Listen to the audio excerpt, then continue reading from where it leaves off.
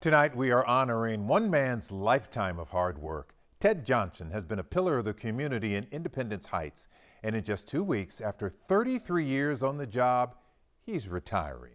Janelle Bluta with his story tonight. Hi, I'm Janelle. How are you? How you doing, Janelle? Nice to meet you. You too. Is this your place? Yes, ma'am.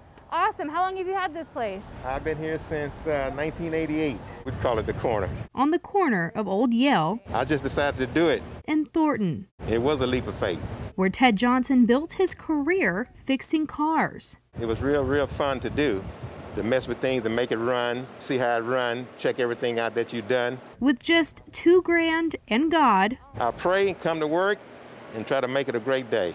Ted's Automotive gave him 33 years, 8,500 days of blood, sweat, tears, Days, nights, rains, sleet, snow, I mean a lot.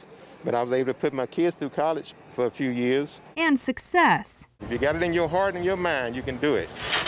But today, Ted's taking it all apart. It's time to retire. What is that last day going to feel like? A lot of tears and a lot of crying, but we'll make it through it. His business, the building, may soon be gone, but it will forever be the corner where his customers became his kin It's a family affair, you know.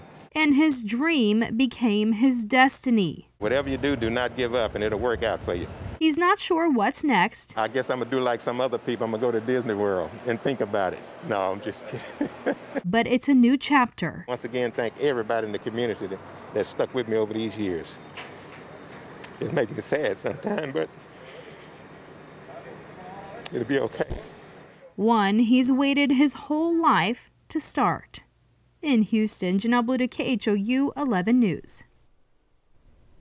Wishing Mr. Johnson a very happy retirement. He's too young. It's tough. I know it's tough, right? But my goodness, he's earned it.